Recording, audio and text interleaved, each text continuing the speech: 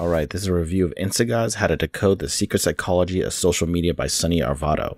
This is Sunny's second book. You can check out the other book review I did of his, Tyrants and Tellers, which will feature other links and more info about Sunny. Just check out all the links in the description. What is an Instagod? Someone who has successfully achieved fame through the use of social media. An influencer is just like an Instagod. In this current technology era, we are seeing the real world collide with the virtual world. I like the word Instagod that Sunny created. It's a better word to describe these technological influencers because there's a prideful element it poses. Pride cometh before the fall. And Instagod can somewhat mean lack of faith, where humans pursue the God status, the worshiping element, celebrities, fame and fortune, severe entitlement and ego, whether it be admiration, they're seeking attention, validation, and with the positive and negatives that come with this, the insecurity and the narcissism are rampant. And entertainment is influence. And with the youth, you see a mania of social media stardom. Fame might just be around the corner. There are no gatekeepers. You just turn on the camera, click, record, post. And it can keep people hooked on this easy life, even if they get a taste of that fame, that taste of that sweet strawberry. There's delusion, escapism, addictive elements, and they are obsessively monitoring their status on social media. Where these worlds collide, everyone's seeking that connection. If they have a lack of it in the real world, they'll go digital. A quick observation is there's heavy-duty thirst. Thirsty needs need to be quenched. There's propaganda, mind control, new words like selfies, unregulated narcissism, all seeking beauty and happiness. What is that exactly? People are lonelier than ever. Females are addicted more to social media. And around 2005, the smartphone ruined everything. There's jealousy, have and have-nots, illusions with filters, just illusions in general. Seeing that oasis that doesn't even exist. It's self-explanatory for real-lifers. And for the uninitiated digital crowd, they're lost. They're not going out and experiencing a world. They're not cold approaching versus hiding behind tech. And just like Influence by Cialdini, social proof is powerful. Also in pickup arts, just in general, it's a shortcut. The social proof is very powerful, especially for females. There's clout, digital money that's adding up. And this is an extreme gold rush right now. It's an insta boom. Heavy duty pride, and that's why trolling works, and it's so much fun to do it. Just don't go overboard. It's heavy duty on Twitch. There's fast trends, just like fashion. There are no more aspiring actresses. They are social media influencers next up. Hypergamize quickly, and for the shy and sensitive, they're walking on eggshells to prevent damage to their sensitive ego. Sunny really improved his writing, and it's about 700 pages. Well, I do think it is worth it to read. He does put himself out there to analyze social media. Here's the dictionary terms. Thirsty, it's really just guys seeing a very attractive female and being very sexually suggestive toward it. Too aggressive and wild. White knights. The digital white knights are protecting females that they don't even know, sticking up for them like they are a righteous goddess. Doing it for the gram. Just doing stuff for Instagram. The revered blue check mark. That is a status symbol and social proof on digital social media accounts. It shows they're legit, not just a fake impersonating account of the person. Breadcrumbing. This is somewhat like dating, where they keep hope alive, give you little hints to keep you hooked, in which betas waste time hoping versus actually taking action. Just giving enough. And when you can give enough to a crowd, you're going to see little increments. FOMO, fear of missing out, and as well as just doing it for the gram, there's the gram itself. To analyze that, I like it to compare to a gram of cocaine, doing it for the gram, or razor blade excitement. Instagrammability. This is how travelers take good pics, especially in the background. They will all flock to a certain destination, such as Bali or Mykonos. The ghettoification of the West primarily has to do with rap music and the degenerate culture that some of the elements that it has. The Blazarian effect, just like the Oprah effect or the Tim Ferriss effect. You can be viewed fast and popular instant. It's almost instant stardom to be associated with Dan Blazarian. And this is mimicry, where it is just mimicking whatever you're seeing. It's a style of conformity. Cross promotion. This could be done by influencers talking to each other or sticking up for certain brands or hidden posts, hidden messages with the brands. And so what influencers or Instagods are doing are using leverage to say, I will promote your brand or I will not promote your brand. Cryptic posts, a mystery or underlying meaning of hints. Digital clout, this is somewhat like popularity. Digital deception, digital reciprocation is tit for tat. You scratch my back, I scratch yours. Somewhat like sub for sub. A dummy account. These are accounts that are troll accounts. They can be anonymous accounts or spying accounts. Adobe Games. These are Photoshop pictures. Follower following disparity. It is more important to be followed to be a follower or even a leader. Ghosting, just disappearing. Sunny means by this is ghosting from the digital world, where you can be considered weird if you don't have an Instagram or any social media accounts. Or in actuality, you're more a free person, a free man. Jealousy plotline. This is triggered jealousy or doing what you can to trigger jealousy in a dating prospect. There's niche hopping, trying to get more followers or just quitting and doing something else. A switch hitter. A plug is a self-promotion when talking to someone. It can be awkward, but it's very natural to do. Snapchat dysmorphia. That is image issues with all the filters going on. And some of these are my definitions, but as well as they are posted in the end of the book. Here are some of the pros and cons. I want to start with the pros. There's nothing I read like it. This is a in-depth social media analyzation of the culture of these Instagod influencers. It does expose much of social media secrets that many in the regular world or zombies or white knights, they won't see. Some are in plain sight and common sense if they choose reality. The writing's much better in this book, and it shows Sunny's progression. And recognize social proof is power and how you can work around that, where the social proof does not matter. Be an individual and go out, not so much think, but go out for yourself. This book does cite Nicholas Carr, which I did do a review of, and the book is called Shallows. Make sure you read that even before you read this book. It recognizes the young generation, how they are screwed up with social media. There's manosphere tips and observations. It shows the younger generation how it's awkward for no social media accounts, where it's fine to have none. It's not a real world. They have to be a big boy and not care. You can have experiences, which are more important. Real relationships, and not watching or letting life pass you by. He does somewhat avoid the dreadful influencer label. However, they're being known as influencers now. There's a great ending to the book, and Sunny does humble himself, especially in the meathead manosphere.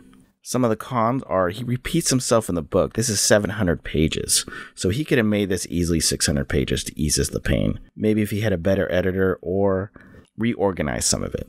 He does repeat himself with fake followers and images everything type of vibe. And Sunny had to do the work to do this. He had to go on all this social media research. So he's not really going out into the real world, which will affect his reality. There's virtual and then there's reality. And I think he puts too much value on cryptic post or value, or some of the darker elements of value, where exclusivity is not necessarily valuable. The velvet ropes don't matter, or even cryptic posts. It is what it is. Dark is just as powerful and should be pursued. And the main con of this book is he did not mention the algorithm, which will highly affect the tech companies, the media, and how this world is perceived. And you can understand more about that in my capitalism surveillance review. In the virtual world, dating is interesting yet bland, as well as lonely, since more young people are lonely as ever. Likes and comments do take effort versus getting no response or sliding into someone's DMs and being ignored. There's even a blossom and golden age in the digital era. There's rough patch posts, show me you care. There's younger guys doing whatever they can to fear of losing the girl, and seeing all these tactics. Sunny had to research all this almost pathetic attempts to keep it going on. Digital mate guarding, taking down pics, deleting attractive people even from posts to make your life more PC and presentable. Keeping distance and getting rid of the online persona. Ghosting. There's digital flexing. Flaunting sexual promiscuity. Follower count matters, like you don't want to be a nobody in this digital era. No woman wants to trade down, especially when she's getting older and approaching the wall. A be cautious state of hypergamy. There's intel gathering. Not wanting public knowledge with multiple girls. It's almost like having two phones. their disengagement, and response time. What is my response time supposed to be for a post? Or when am I supposed to like my girlfriend's post she did? How long did it take for me to like it? That can affect the relationship. There's bigger choice as well as perceived dating choice in the world. And now I'm going to talk about psychology in the social media era. There's flirting, text back expectations, and reciprocation. Some of us are pressing refresh button to get more, to see what the next update is. We're fiending for that attempt at connection, even if it's just digital. There's anti-slut mechanisms by not posting pics of who you are sleeping with, which tend to leak out cryptically. There's monitoring of social media posts. What is the person thinking, and subliminal hints? There's habits, playing mind games, social circle drama, and how this affects women and youth. The shelf life of females and their peak SMV. There's a wilting process.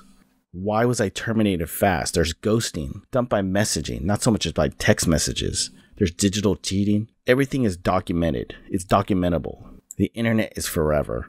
There's a security and celebrity dynamic. Why being too safe, you won't be a celebrity. So risk it all. There's plastic surgery and social image. There's breakup psychology, the mad at your dating post, as well as how people think. E-thoughts never break news of a boyfriend because they will lose followers instantly. Lost hope and is a heartbreaker. And you'll see excuses such as a family emergency is the biggest lie. And with this phenomenon, especially with teenage males, they're just going to move on to the next e-thought. Puff, puff, give. There's a high school mentality and popularity with social media. They never grow up. It's very interesting to see and humorous how everybody wants to be on that popular club. There's the follow-unfollow tactic. There's cloak accounts, troll accounts, all ways to spy on a romantic interest or to troll. There's cross-pollination with, hey, follow my friend, or hosting on Twitch to give other people viewers. And a vibe of never let the bees get the queen's honey. So only value honey you can actually get. There's post for post. Instagods rapping to cool famous songs. It's just confirming their conformity. As I explained before, there's Snapchat dysmorphia.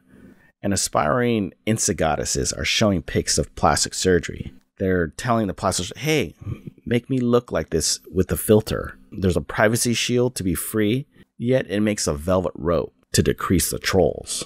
I'm private when I want to be private. Just give me money and attention. And here's some comments about culture. Think about how the tech is using the young. Where there's no supervision or there's bad parenting, tech becomes apparent to the outside world. The non-stop virtue signaling is affecting people. The narcissism. Popularity becomes overvalued. There's cryptic posts, worshiping posts, instant gratification. People are skimming. They want to get to the point. They're too distracted and less conscious. There's the keeping up with the Jones or the Kardashians. Herd mentality. And when this positive enforcement, it just feeds the ego. There's a celebrity versus a social media star influencer. It's a whole new dynamic where celebrities almost don't matter. These mini celebrities are becoming the future. And it's great. It's long tail. It's too much watching reality TV people. And the friends may be more fake, where you want that fame to rub off on others. So fame is rubbing off on fame. There's fake followers, fake it till you make it mentality. Haters are overblown, validation all over the place, and bragging posts. The Dan Bilzerian phenomenon, or the effect. It's an attention economy, a micro-celebrity culture. And these wacky duck faces with the high-angle selfies, it's hilarious. It's human nature. It's unnatural. Facial expressions and fake-ass filters. It is hilarious to see all the personalities develop.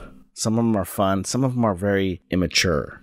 Then there's narcissism versus real love. And recognize the makeup and cosmetic industry is going to be through the roof, with really the Instagoddesses wanting to achieve that quick fame as well as stay young. Butts, lips, and curves. And I'm going to close this off with some observing comments. For instance, travel, the Instagrammability. I went to TravelCon in 2018.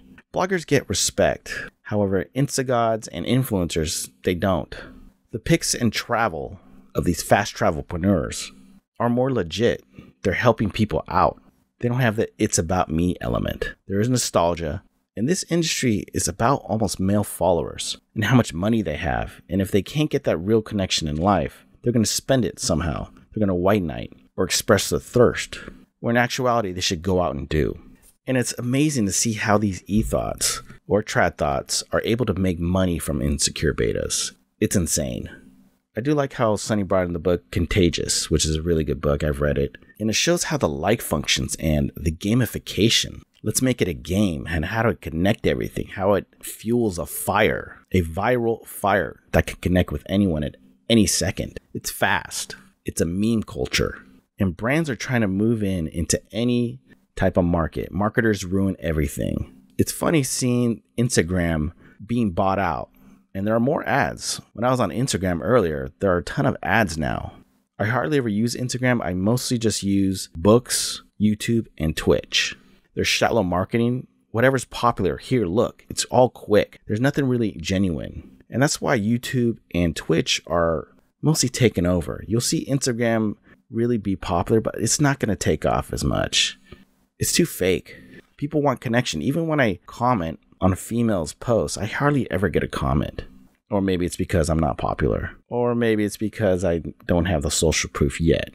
Boo-hoo. You have to be the story. And the networking with influencers is comical, where their time is worth more than my time. And that's not true.